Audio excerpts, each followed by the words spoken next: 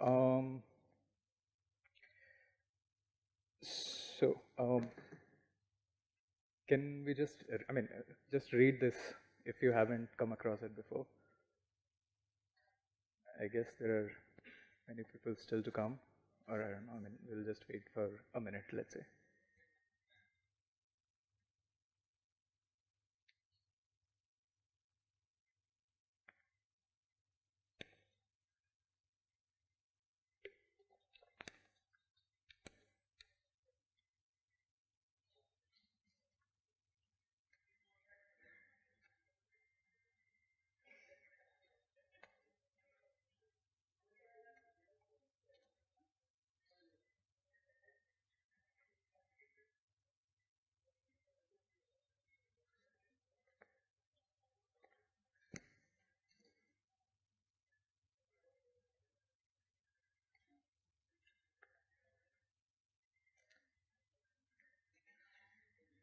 So I guess we'll start. Um, so all of us have biases. It's very difficult to see them. So biases are not bad as such, but most of the times, they are powerful enough that we don't, and invisible enough that we don't realize they are with us. Okay. So this talk is about, I want to nudge us, not just you or me. I am also basically a journeyman in this. This talk is about nudging towards explorations. And we have heard probably a lot of frameworks and all that. There are things that can be done in JavaScript that's not just about frameworks. So we'll be, seeing a few examples, and I will explain. I'll try to give my thoughts about how to think about these things. So the other thing that is a sideline to this is that biases limit our explorations, and that's the important part that I would like you to consider when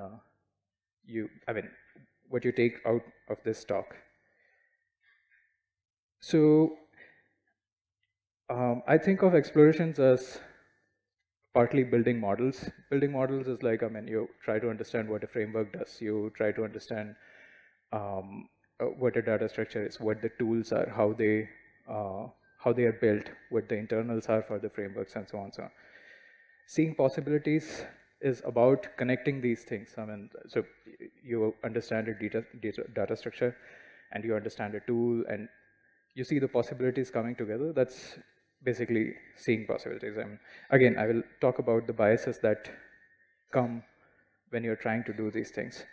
Diving in is just, once you have the idea, you just get into doing it. Okay. So all of these are affected by our biases. How much we explore, how much we build models, what possibilities we see. If we always think about frameworks, we are always going to think about possibilities with the frameworks. So yeah, the demo time.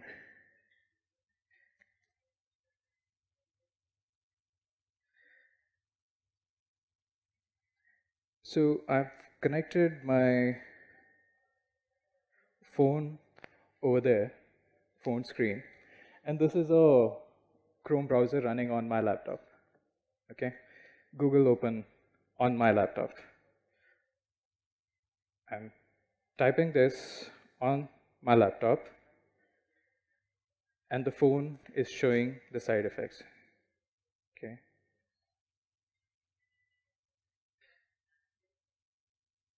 You see that? Okay. So now I'm going to switch over to my phone to try a demo.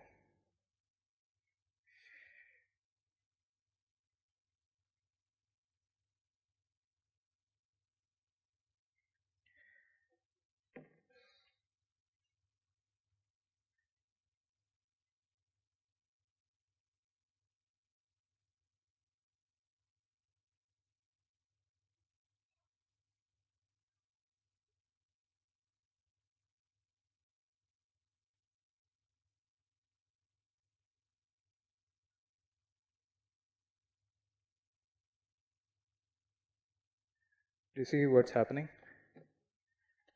How many of you have an idea of what is going on?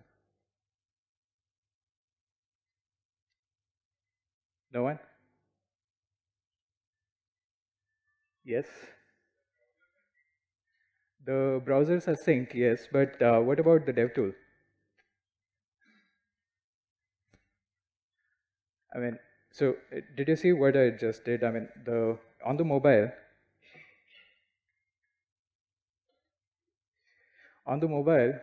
I'm changing the dev tools. I mean, changing from the dev tools the color, and it's going. I mean, the updates are happening over here. So on a local desktop, what will you do? I mean, if you have a site to debug, you will open it, open the dev tools, change it, and see the changes. Okay, this is like the website is open over here, and I can see what's happening on the website, and I can change the. I mean, I'm basically so. Let me. It's a little risky to do, but I'll try.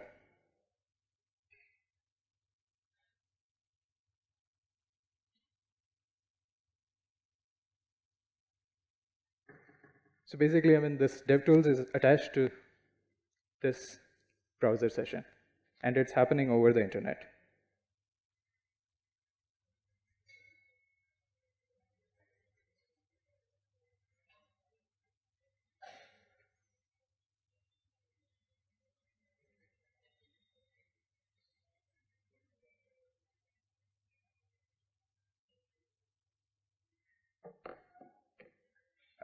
You can't figure out where it's coming from, but essentially it's coming from the browser. Okay, so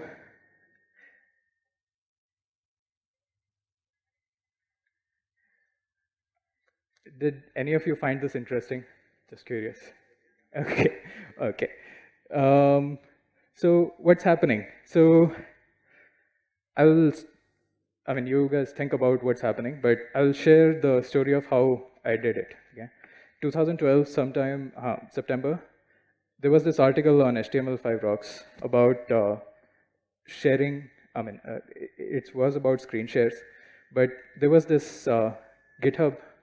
I mean, there was this mutation summary thing, which essentially mimicked all the DOM changes from one tab to another. So it's like any changes happening on a DOM, it will basically collect it, and you can do whatever with it. I mean, you can send it or whatever. So the whole idea was about whether these DOM mutations could be sent over the internet.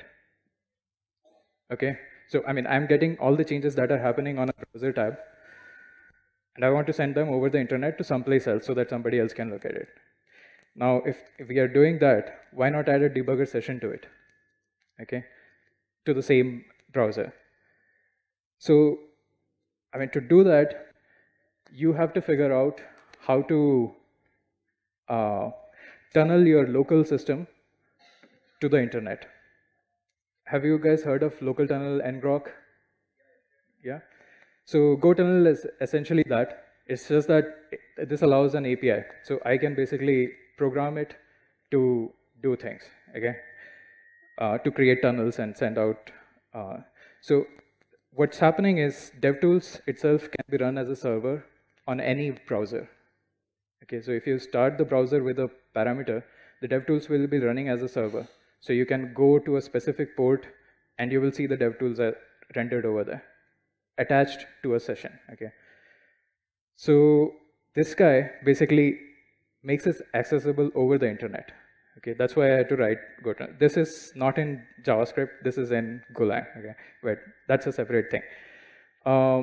After that, I had to basically integrate it with something. I mean, this is again something I wrote, which would package all of this. So at the user side, I mean, basically this browser that was there on the left side, it had to be opened with an extension. So let me show you.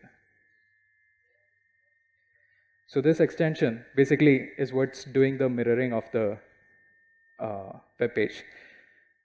So, so I had to do things so that the browser would install the extension and create these tunnels and basically allow the mirroring of the whole DOM from one, I mean, over the internet.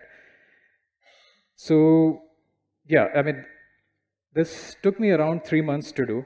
The biggest part was figuring out GoTunnel.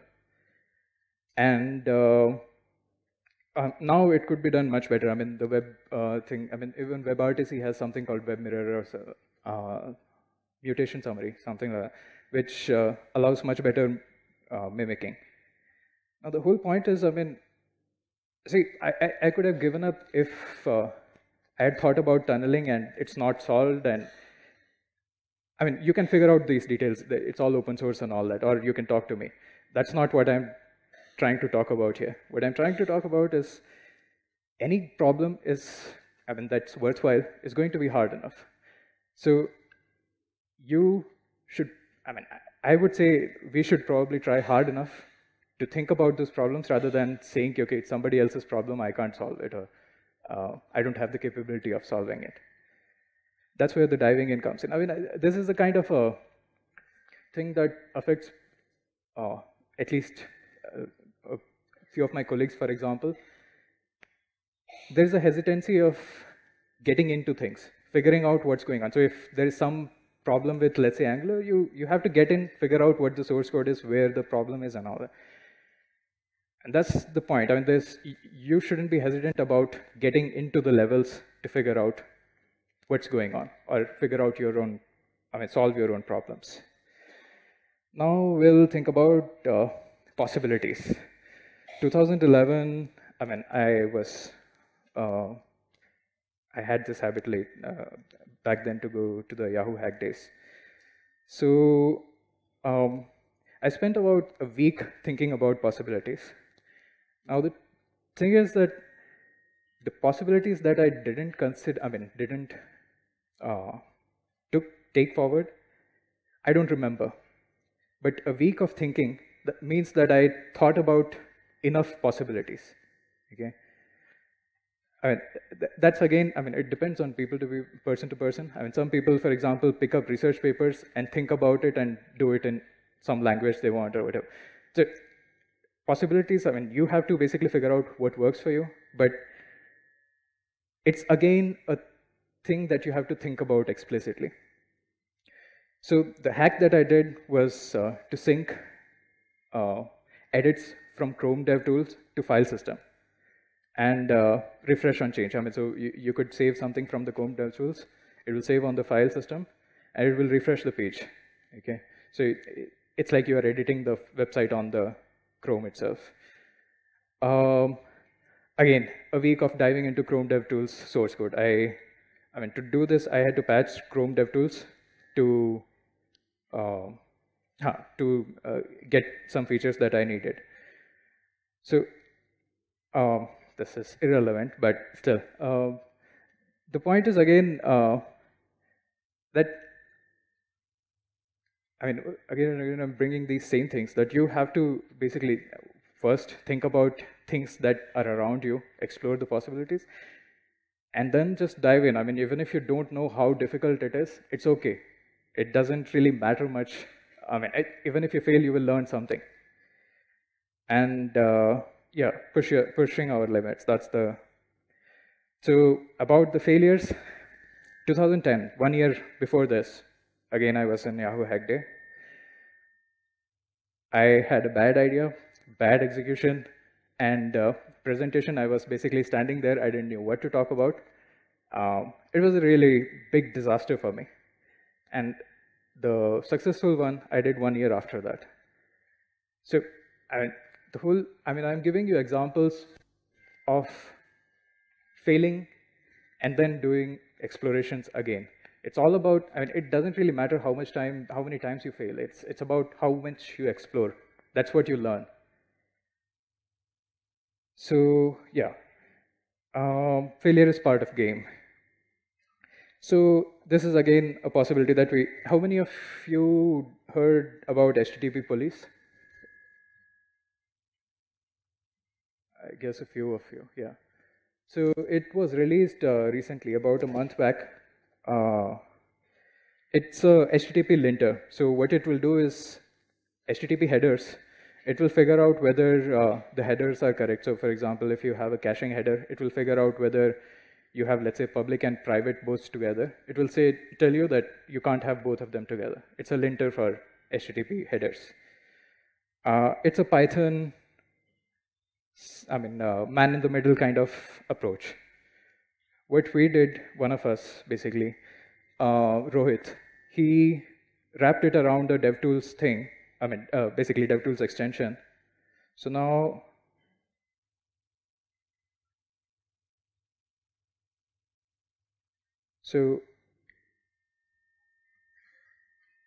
yeah, here, basically it's on, I'm running it on GitHub only. And here it's showing the errors that are happening on the GitHub errors. So all the hard work is done by somebody else. Basically, they wrote Vasily wrote the HTTP police. But there was still a connection to be made. So for our environment is DevTools. There was still a connection to be made to connect it with the DevTools. And that's what, I'm not sure if anybody else is working over here on the same problem. But yeah, so again, you have to explicitly think about these things. If you wait for things to happen to you, it's, yeah.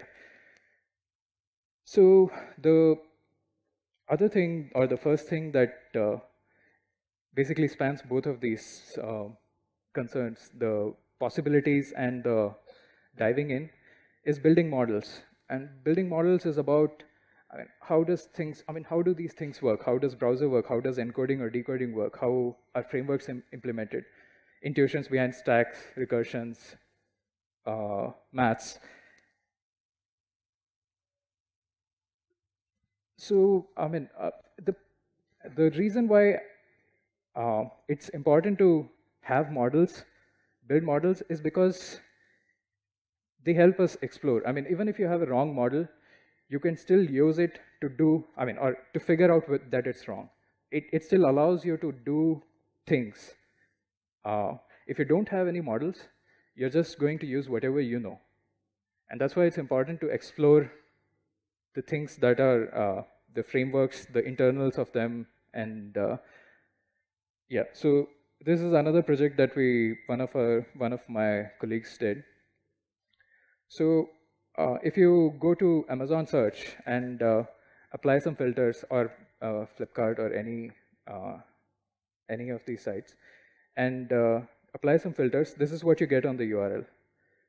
Okay, it's basically a state of the current selection. Okay, we built an application for a client, and this is basically the UI for the application. These are the options that you could choose, and all of this was to be saved on the front end, in the sense that you don't want to save this state in the server. So you want all this to be saved on a URL, and the user could copy paste, and it should again come back to the, copy paste and send it to somebody else, and it should come back again to the same state. Yeah, so that's where this project came in, encoding and decoding. So let's say this is the state that you want to encode, okay? And let's say this is what you want to put it on the URL. This is another state, let's say, okay? If you look at the differences, there are only basically these things that vary across the different states. So they basically, one of them, for example, the religion, would be from one of these lists. So we could save it basically by saying, okay, this is 0 index, or 1 index, or 2 index in the this thing. So this is achieved by, it's not really a, it's similar to what Avro and protocol buffer, etc. do, but it's different. That's, again, something we can talk about later. But again, the point is, you have to, again, the models that he had built about encoding and decoding helped him solve this problem. Okay, that's what is important, that you need to create models about things, algorithms or data structures or frameworks, so that you can use them in the problems that you see. So this is something that I had done for SlideShare. So this is SlideShare uploads. The uploads, you have to basically do it on the S3, show progress, show network failures, errors, and all that, check for bans, queue files for conversion. All of this is happening while things are happening in parallel while the upload is happening. All of this is part of upload. Now, again, I could implement this in a straightforward Java, not straightforward, but JavaScript way of calling functions and all that. But there is a better approach, which is state machines. And you could implement them in, let's say, 50 lines of code or something. And it allows you to basically abstract this complexity in a better way. Again, knowing your models and understanding models of stacks or state machines. So how many of you have done testing? Mocha or Jasmine or, okay. How many of you have tried to implement something like that? One? You have tried? Okay. How? Did you share the results or did you keep it somewhere or no? Did you keep it on GitHub or something? No? How big was the code? Don't. Okay. So this is what basically, I guess everybody knows about this. This is the complete, sync, not the async version. Async version is a few more lines of code which we give as a recruitment problem, but that's a different thing. This is the whole, this will implement the whole API. Now, once you understand this, you could probably explore about how to write. The point is not what's happening in there. You can figure out, it's open source and I can share when we talk later. The point is, we can explore and understand our tools better. We can explore to find connections between our ideas. The only thing that's stopping us is the hesitation that somewhere there is a limit that we shouldn't cross. And yeah, that's basically the end of my talk. Yeah, so now you can ask questions.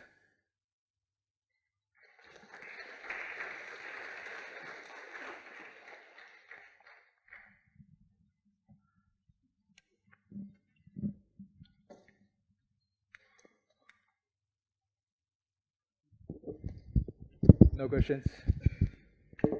Yes. Hi. You're left here. Okay. Hi. So the remote DevTools thing that you showed was really interesting. What I wanted to ask is that is it possible, or would it be possible to do things like get profiler information, for example? So the DevTools has a lot of other things that is network and. It's a complete DevTools that comes with the Chrome. So you can actually do things like how their the Chrome's memory is performing, or the timelines and all. Yes, that. Yes. It's the complete thing. Yes. Okay. But the catch is that you have to run Chrome via a command. It's still the Chrome that user has, but you have to run it via command line thing. So when I run this, basically it gives me a domain where I can access the whole thing. So this has to be run at the client side. Oh, yes. Okay. So there is a binary that you have to download. The client has to download. So does it patch Chrome itself, or no? It doesn't patch Chrome, but it starts Chrome with certain parameters. It installs an extension. It creates a separate profile. Okay. Cool. Thanks. Hi. Yeah. So yeah, quite interesting talk. Thanks a lot. My question is, how do you approach learning? How do you approach learning? Let's say if you have to pick a problem that involves you learning a new tool, let's say systems programming, which you have no idea about, let's say, how do you approach it? Dive in. You just have to, that's probably the biggest thing I would like to tell everybody, that if you don't know something, it's okay. I mean, it's like wrong models are okay. I don't know maths. 3-4 years, I've been trying to understand. I mean, I have some models about maths, but I know they are wrong. Okay, it's just you bang your head to the wall till it breaks. So that's the. I mean, if you want to understand something, machine learning or whatever and all that, you just spend that effort. I mean, the people who do good in that, they have spent years. Okay, so that's the. I mean, you have to build the models. That's what the point is. And building the models, the hesitation is that, I mean, this boundary is something I should not cross. And that's, you shouldn't have that, essentially.